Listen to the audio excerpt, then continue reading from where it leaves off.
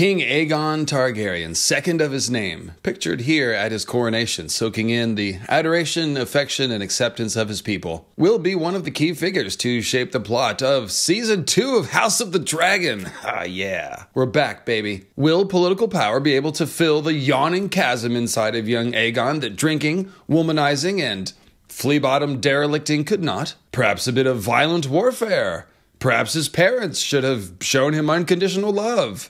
Maybe a little bit of discipline. Oh well, he's king now. What could go wrong? I'm sure he'll step up to the challenge. Oh, he looks bored. That's not good. That's the thing about confining dragon lords to small council meetings, though. Sometimes they suffer from, call it a lack of stimulation. And although we didn't really get to see Aegon's dragon, his magnificent golden beast, Sunfyre, in Season 1, the most beautiful dragon to ever grace the skies of Westeros, mind you, that will be remedied in Season 2, I promise. There's war afoot, in case you forgot where we left off last season, and every dragonrider will be called upon to test his might, or her might, including King Aegon II Targaryen. Today's video will be our No Spoilers Season 2 Aegon preview, and do make sure you're subscribed to the channel so you don't miss any of our other character previews or House of the Dragon coverage throughout the season. Today we'll talk about Aegon as both king and dragon rider, we'll talk about his dragon Sunfyre, and we'll discuss the most important relationships in Aegon's life. Otto and Alicent, obviously, but also Aemond and Helaena.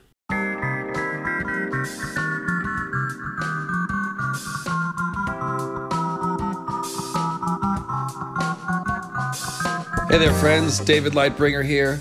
House of the Dragon Season 2 is here. House of Flying D's now in session.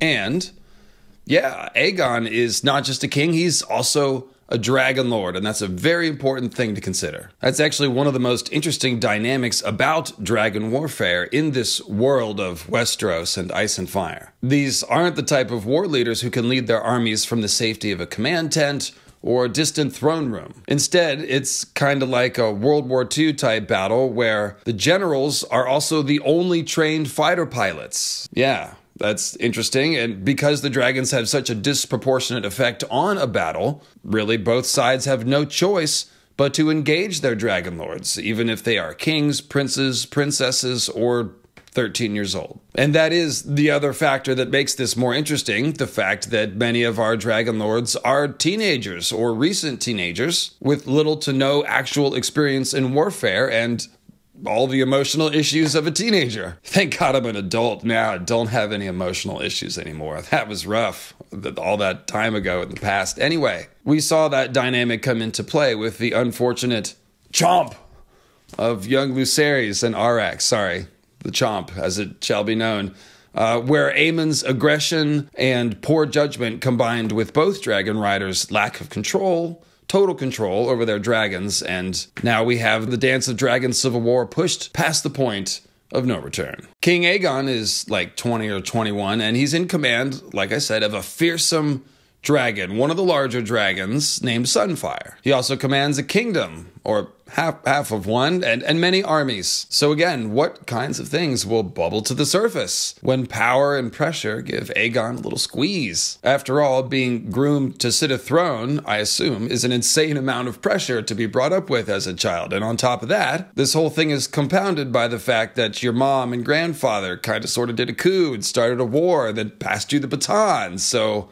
there's that. It's actually an insane position to shove anyone into, let alone someone as inexperienced as young Aegon. How will he handle the pressure cooker? That is the question. And there have been some fairly troubling signs, it must be said. From his abuse of the serving women in the Red Keep, to his vices, to his seeming inability just to take things seriously. And even more concerning, in my opinion, is, again, this black hole of acceptance that is now being filled by the heady, euphoric mix of supreme executive power and adulation. And soon, the ultra-violence of dragon warfare. It's not necessarily all doom and gloom, though.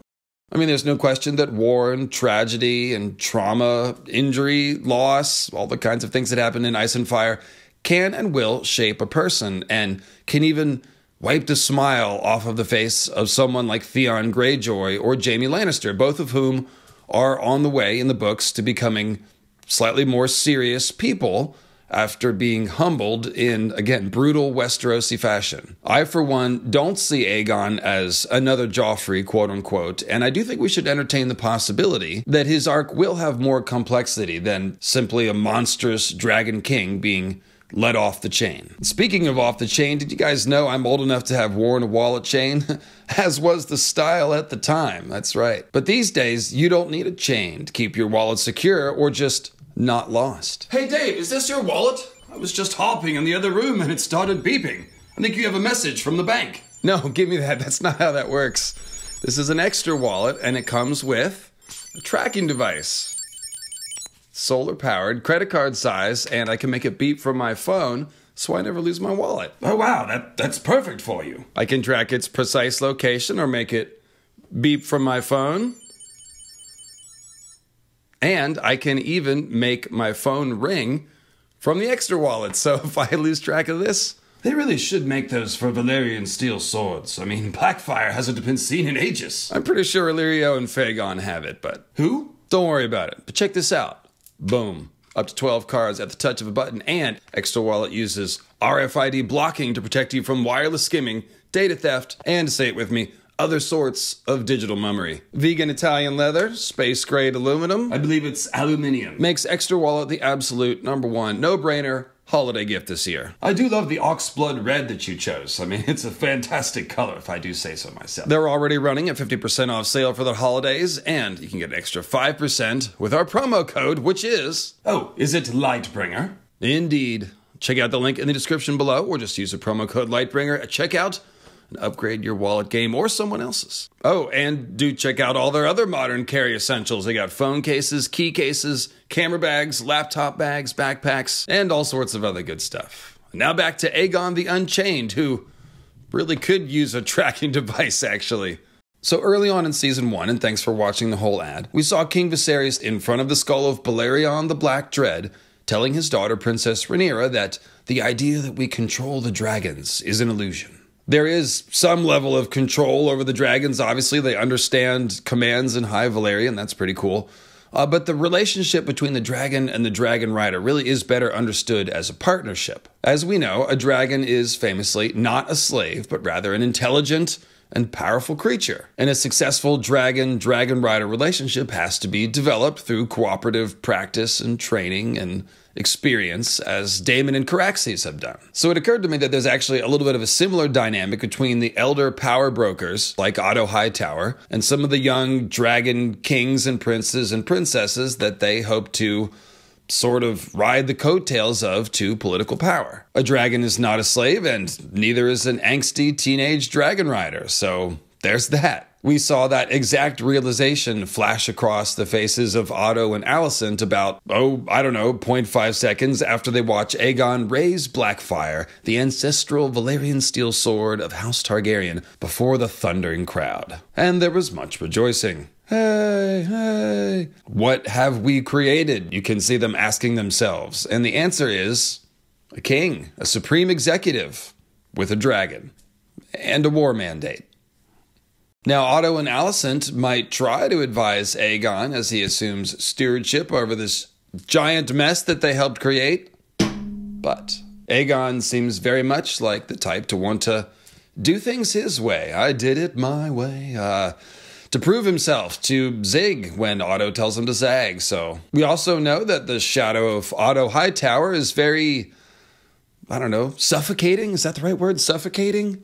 Miasma-like? Yeah, so it is the kind of shadow that one wants to step out of. You can definitely sort of hear Aegon thinking to himself, why am I listening to this old guy with no dragon anyway? I don't have to. I'm kind of kidding, but not really. I mean, we have seen that riding a dragon does instill one with a sense of confidence and independence, and how not? It really is a shame that we only got just a tiny little glimpse of Sunfyre at a distance.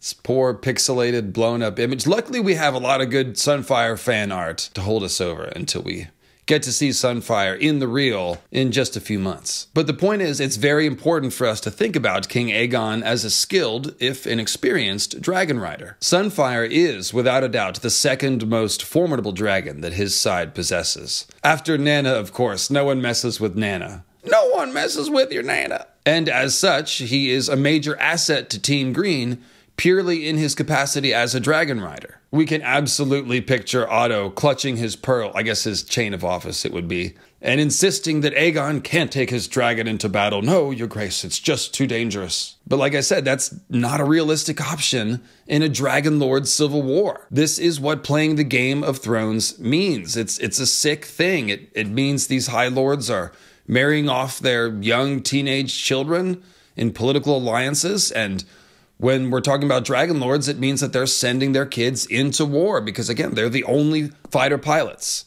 And some of them are 13 years old, and that's just the breaks. Aegon is, like I said, about 21, and he could send himself into battle. He's the king, so. And I do think that he's the type to want to prove himself. Again, that yawning chasm of inadequacy. Riding the dragon is something that he can do. He also seems like the type to perhaps maybe be a little overconfident in his abilities. I don't know, just a little. Or maybe we should just say confident in his abilities. After all, it does take a certain amount of moxie to fly a winged fire lizard into a medieval battle, or to sit the Iron Throne and wear a crown for that matter. You definitely want your king to have a certain amount of swagger and authority, right? But you want him to have earned it. That's how gravitas works. You can't fake it, really. And Aegon simply hasn't had a chance to fly his dragon into battle yet, but that will change very soon. Now, obviously, I've read Fire and Blood, so I kind of know what happens, basically, but you don't really need to have read the book or to be a seer like Melisandre to understand that all the Dragon Lords will basically have no choice but to fly their dragons into battle. Although, shout out to Laenor Velaryon, who did opt out of all this crazy shit and is now living his best life, presumably in Essos. So, sorry about that servant guy. Just don't forget the servant guy, but yeah. In other words, the question of what will Aegon do in Season 2 of House of the Dragon applies to two things. What will he do as king? What will he do for a Klondike bar? What will he do as king, and what will he do as one of the most lethal dragon riders? How long will Otto be able to keep him on the leash? Once Aegon takes to the skies, all bets are off, for Otto or anyone else. You really cannot tell a dragon lord what to do, and you really can't tell what they will do once they're on the back of a dragon, especially when you've been calling them king. You guys like this better? No dark glasses?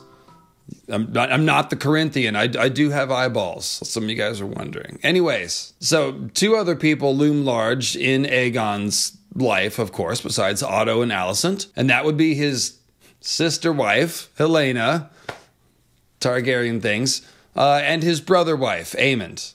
I'm kidding. He would be brother husband, of course.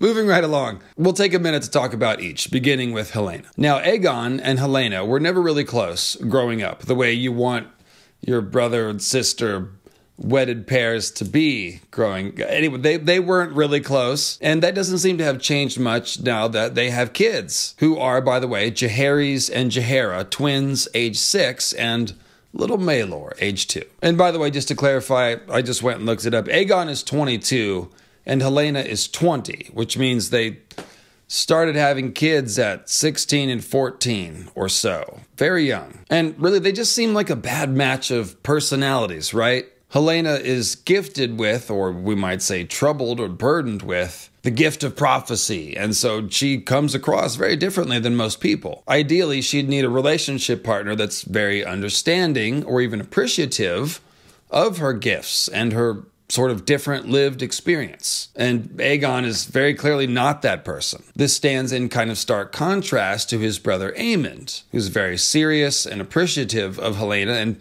probably would have made a better match if we're going on the principle that incest is fine or even necessary to keep the blood of the dragon pure. Targaryen things. So Aegon, if we could crawl a little further inside of his head, put him on the couch, if you will, I would say that with his vices and abuse of power, he's essentially trying to shock himself into feeling something while simultaneously seeking to bury his inner turmoil and self-esteem issues. It kind of looks like Aegon is running from his responsibility, but that's really because facing up to the incredible duty and responsibility of being king really just acts as a mirror to Aegon's own perceived inadequacy. He's overwhelmed and intimidated by it, at least at first, and it's probably the same with his relationship with Helaena, where he probably feels inadequate as both father and husband. I mean, his own father, King Viserys, seems to have kind of neglected him a bit, so he doesn't really have a good example of being a good father. And he also doesn't seem to even begin to understand Helaena or, what she would need to be happy. And then instead of facing up to those challenges and giving himself the opportunity to grow, he seems to mostly run from those things and just consider them to be beneath him or kind of not his job. Now, the other factor here, of course, is Helena's Cassandra-like gift of prophecy. The show has chosen to play up this facet of her character and the story, which I think is very cool. And one of the big running questions is, who will listen to Helaena, besides we in the audience, of course? Who will parse out every little thing that she says? We're still trying to figure out how many things can be the beast beneath the boards. Lots of things is the answer. The Mellies, blood and cheese. Anyway, King Aegon really should be right at the top of the list of people who should listen to Helaena. I mean, even if Aegon kind of doesn't really understand Helaena in general, and even if Helena's prophecies are difficult to parse in particular, again, everything is the beast beneath the boards, Aegon really should know enough to treat her warnings as credible. He should know that Targaryens have dragon dreams and that she's not just mumbling stuff about the future. That's prophecy for sure. So I guess what I'm getting at is, could there be some sort of moment where Aegon is the one to listen to Helaena, and this sort of maybe brings them together, at least for a little bit? Fire and Blood doesn't really tell us much about these sorts of dialogue details. So we really are all just speculating as to how the show is going to play the relationship dynamic between any given set of characters. And I'm wondering if, Aegon either listening or not listening to Helaena will be an interesting plot point in their relationship.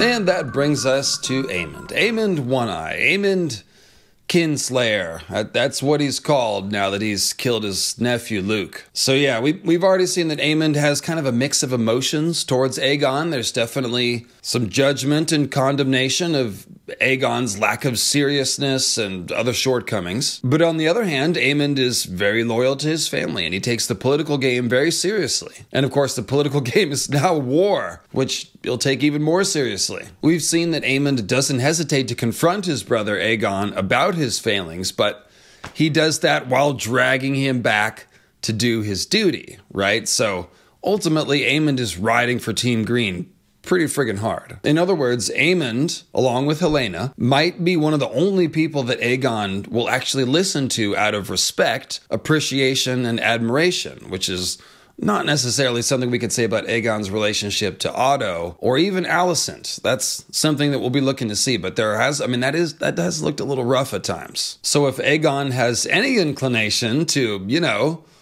try to be a good king or war leader or any of that, we have to assume that Aemond will be right there to try to help him. Now, one of the biggest hanging questions from Season 1 is how King Aegon will react to news of the Chomp, of Aemond's decision to remove Lucerys from the chessboard and begin the Dance of Dragons in earnest. Now, I've said since the episode aired that in general, I think Aemond will come home and claim to have meant to kill Luke, as opposed to admitting that he lost control of his dragon. Simply because I think Aemond's calculus will be that it's better to project strength with a little bit of cruelty and aggression than it is to, again, admit things like weakness, inexperience, lack of planning, that sort of thing. I do wonder, however, if perhaps Aemond might confide to someone, like Aegon, that he did lose control of Vhagar, and that the idea that we control the dragons is an illusion. I mean, perhaps we'll see them have that conversation in front of the skull of Balerion the Black Dread in an echo of Viserys and Rhaenyra, talking about the same sort of thing. That would be very poetic. I'd hope they did that. That seems like a pretty good idea. Now, we'll actually be looking to gauge the reactions of 3 different people to the news of the Chomp, King Aegon, as well as Otto and Alicent. Oh yes, and the common people. # Team Smallfolk. Their reaction may be the most important of all, but As for King Aegon, his reaction to Aemond's move will tell us a lot about how he's going to initially conduct the war, with a lot of aggression or with a little more caution. Probably aggression, who are we kidding? Beyond that, I'll simply highlight the fact that King Aegon and Prince Aemond are pretty much the entire dragon muscle behind the Team Green war effort. Helena does have the dragon Dreamfire, but it's kind of hard to picture her flying her dragon into battle and burning people alive. I mean, we saw her reaction to the sudden violence of Daemon decapitating Vaemond Valerion in the throne room. She covered her ears as if she were hearing some horrific sound that no one else heard, and we know that she's psychic, so perhaps she's perceiving all the horror that will come because of this action. It's hard to say exactly, but it's some sort of cauldron of overstimulation, and it's definitely an indication that Helena might not be the type to be cut out to take her dragon into battle. It's just hard to picture her operating in the sort of hellscape that we see Daemon and Caraxes thriving in and helping to create. So that pretty much leaves Aemond and Aegon and their dragons Vhagar and Sunfyre. There's also young Daeron, who is confirmed